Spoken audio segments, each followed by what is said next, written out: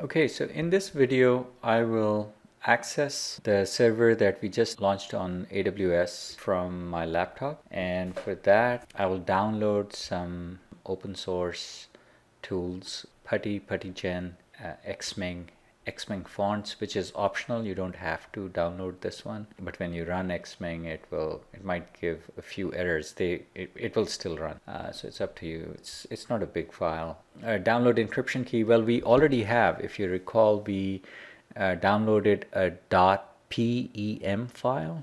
It's already on my desktop. After that, I'll configure it and we'll go from there. So let's go to my browser and putty.org, download Putty. The link is right there. So Putty and PuttyGen. These are the two files that we want to download.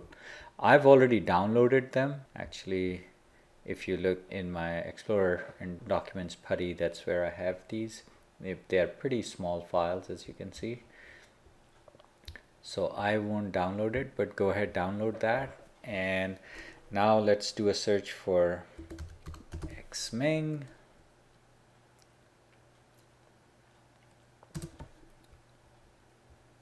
That's the X server for Windows. And you just want to download it from right here. So click this, it will download it. I've already downloaded that setup file, this setup exe file. It's on my desktop. I'll show you. And so go ahead, download this, click this button. After it has downloaded, let's do this. Here is my Xming downloaded on my desktop. You double click this, take the default settings and just install that. So after it has been installed, let's go ahead and so I'm going to take that out. Now that Xming has been installed, let's do a search for Xming fonts. There's Xming fonts. Here's the folder where the file is that we want to download. This is the setup file that we want to download. As I said, I have it, so I'm not going to download it. You can just click that, download it, put it wherever in the downloads. I usually just put it on my desktop. So here's my Xming fonts file that was downloaded. Go ahead, double click this. I took the defaults. Go ahead, do that. After you have done that, for Putty and PuttyGen, there's not even an installation. These are just exe files, application files that you download and you just run them. So the reason we downloaded PuttyGen is because the .pem file that we had, you recall, let me bring it here. I put it on my desktop, my SDN keypair.pem. So this is the key, private key that I had, encryption key that I had downloaded when I was creating the server in previous video. I've just moved it in the same folder. But the .pem is not, Putty doesn't work with that. It works with a file with .ppk. So to do that conversion, we need PuttyGen. So I'm going to load this PEM file. Open. Okay. You can put a key phrase. I'm not going to do that. And I'm going to save it as a private key. It is a private key. Only you have this. Even Amazon doesn't. So that's the reason why if you lose the PEM file that was downloaded, you can't even get it from AWS. They don't have it. It's your private key and it's your responsibility to keep it. So let's go ahead and save this as a private key. Are you sure you want to save this? Yes, I am. I'll give it the same name, my SDN key pair, and then it will save it as a .ppk file. So it's done.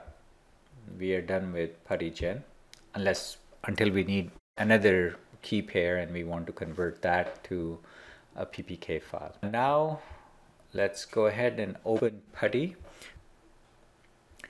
and the default username on AWS server is Ubuntu. So we will say Ubuntu at, and we are going to need the public IP or the DNS right here, and it will change every time you stop and then restart the server. That will change. So I'm going to leave this at Ubuntu at, and what I'm going to do is I'm going to put these things in Putty, configure it, and then save those settings. So next time I just load the settings and I don't have to go through that again, even though it's not a whole heck of a lot, but every little bit counts. I will go into connections in SSH, go to auth. Here we are going to load the ppk file that was generated. There it is. So I'll open that, and I'll go to X11. I will enable X11 forwarding, and I will put in 0.0 as X display location. That's it. So these are the settings that won't be changing. We will keep these, and I will go ahead and save these as SDN lab. And next time when I go in, I can just click on this and click load. It will load up all of these settings. So for this part, Ubuntu at, and let me go to my instance. This is my SDN lab. This is the one that we created in the previous window, and public DNS is the field that I'm looking for. I'll copy that and paste it right here after Ubuntu at, and that's the public DNS name. With that, we say open. There it is. This is our server. We are logged in and we are looking at our server. There is nothing here. It's empty. And the next step is going to be to set up this server. We are going to install all the required software, and we'll go from there. Okay.